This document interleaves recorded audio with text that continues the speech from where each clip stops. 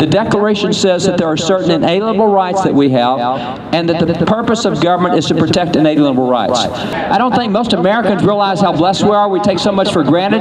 Let me just point out, the average length of a constitution in the history of the world is 17 years. America's had ours for 233 years. It's what we have, we just take for granted. We've had it for so long, we just assume it's always going to be there, and this is not the case. I've talked to people, we take congressional delegations to Poland, help with congressional delegations, setting up relations with the conservative nations in Europe, and I've talked to people in Poland who have lived through 7 constitutions in their lifetime. If you're from South Korea, since South Korea was free, they've been through 6 constitutions. So we have one, we've been very blessed. I think the reason is John Adams put his finger on it. He said, we're a government of laws, not of men. It's not the opinions of people that guide us, it is written documents that guide us. And so those written documents have been very key. When you look at those written documents, they don't change over generations. They give us principles. If you look at scientific principles, the principles of gravity don't change, the laws of gravity, the laws of motion, none of those laws change. Same with the Constitution. It's not written on technology, it's written on principles that do not change across time. And as you understand those principles, that gives longevity to what we do. Now, every elected official we have in America, from dog catcher to President of the United States, takes an oath to uphold the Constitution of the United States. The problem is, most Americans today don't know the Constitution. Let me give some stats. Right now in America, one of the easiest civic questions should be, how many branches of government are there, and what are they? Well, we know the legislative, executive, judicial, 3, right? Only 24% of Americans can name the 3 branches of government. Among elected officials, 48% of elected officials cannot tell you the 3 branches of government. That's the most basic civics question that there is. We have found recently, in recent weeks, that 57% of Americans have never read the Constitution of the United States. It's really hard to defend something and protect something or uphold something you don't know what it is. You've never read it. So that's where we have to start, is knowing what our rights are. And as you know the rights, there's no way you can understand the Constitution without understanding the Declaration. It's interesting that in American federal law, there are 4 what they call organic documents. Right at the start of all the legal code in America, it lists the Declaration of Independence and the Constitution as 2 of those 4. So you can't ignore the Declaration, because the Declaration sets forth 6 principles of government, and those 6 principles they took to the Constitution and in the Constitution. Now, I'm not going to go through the 6 principles, but I want to draw to your attention. The Declaration says that there are certain inalienable rights that we have, and that the purpose of government is to protect inalienable rights. Now, when you look at inalienable rights, how many are there? Well, the Founding Fathers identified roughly 24 inalienable rights. There's 16 to 19 that are embedded in the Bill of Rights and the Declaration, but they have about 24 or so of those inalienable rights. And I think there's easy to say that those inalienable rights are under attack today, and they're under attack by so many who don't even have a clue what they are. They think they can set aside free speech or religion or press or protect. Well, I'll talk about press in a minute, but they think they can set aside those rights kind of arbitrarily for the sake of a pandemic that's come through. And let me point out, these are not unprecedented times in America in many ways. If you study history, we've had a major pandemic about every 15 to 18 years throughout American history. You can start back 1633 with the yellow fever pandemic, or excuse me, the smallpox. You can go to yellow fever. We've had scarlet fever pandemics. We've had measles pandemics. We've had severe cholera pandemics. We've had all sorts of different flu epidemics. I mean, there's so many. So this is nothing new. And by the way, point out, as much as we're hearing about how lethal this thing is, if you go to the yellow fever epidemic of 1793, the mortality rate in cities like Philadelphia was 25%. So let me set the stage here. There's 2.64 million people in Dallas County. If we had had the same mortality rate they had in the yellow fever epidemic of 1793, we would have 600,000 Dallas Countyans dead right now. We have 111 dead. This is nowhere close to the mortality of previous epidemics.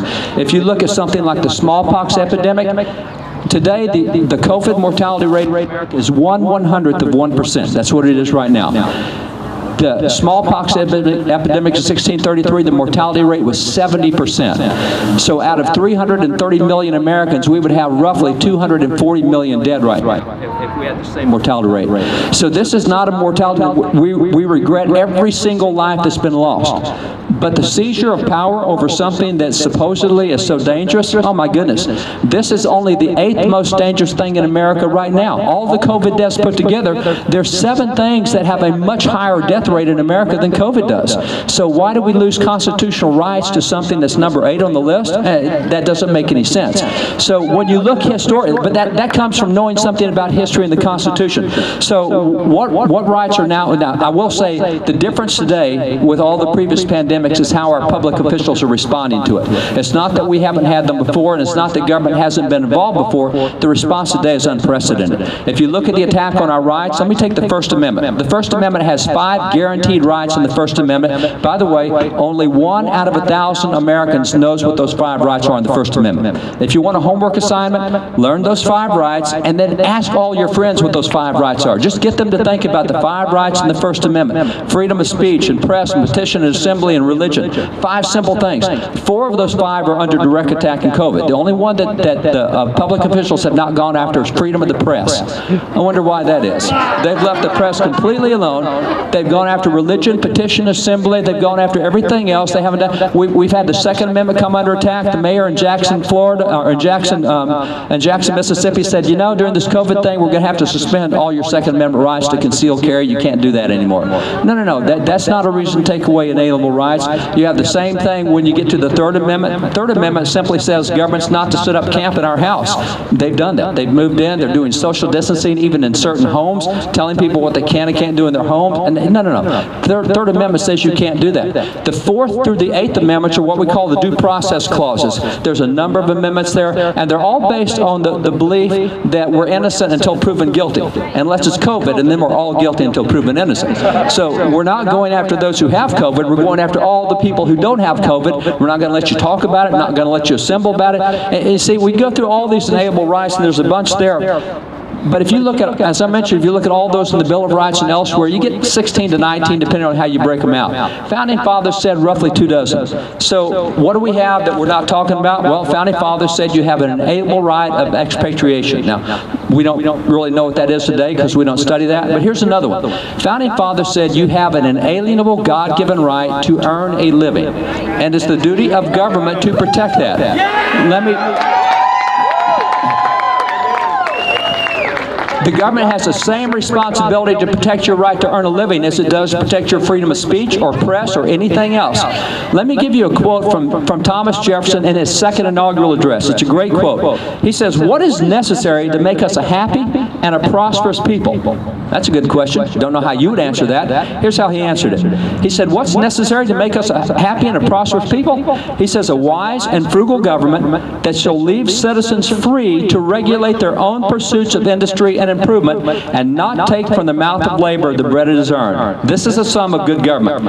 So good government gives you the right to earn a living and doesn't take it away from you. Now, that's a fundamental understanding they had. Now, let me be real clear. It's not government's responsibility to give you a job or to make sure you have a job. You do that. But once you get a job, it's the government's responsibility not to take it away from you and to make sure that you can keep the income that you make. It's not their responsibility to give you a job.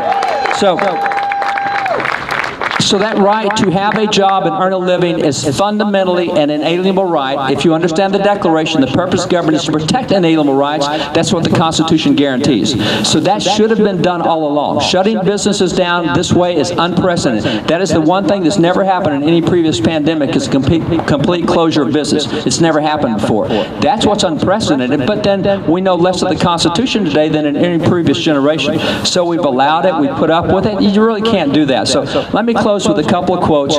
One quote comes from George Washington. George Washington, as he was leaving public office after leading in some way in America, militarily, politically, some way, for 40 years in America, as he's going out of office after 2 terms as president, this is what he reminded us. It's really a warning, if you will. He says, "It is important that the habits of thinking in a free country," and free country, you need to have free thinking habits, you need to think freely. He says it's important that the habits of thinking in a free country should inspire caution in elected officials that they confine themselves within their respective constitutional spheres. Amen. He said the spirit of encroachment, that is the spirit to go beyond what's constitutional, tends to create a real despotism.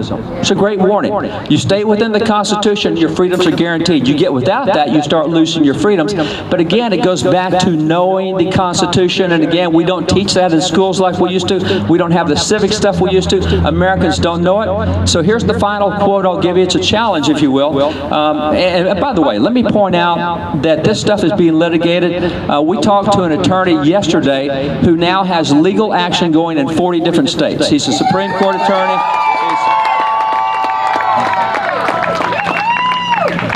We work with so many national legal groups that are so aggressive on this, and we got a decision 2 days ago on one of the government officials who was trying to suspend rights. This is what the Circuit Court of Appeals said. I love this. They said, we will not allow the Constitution to sleep during this pandemic. Exactly right.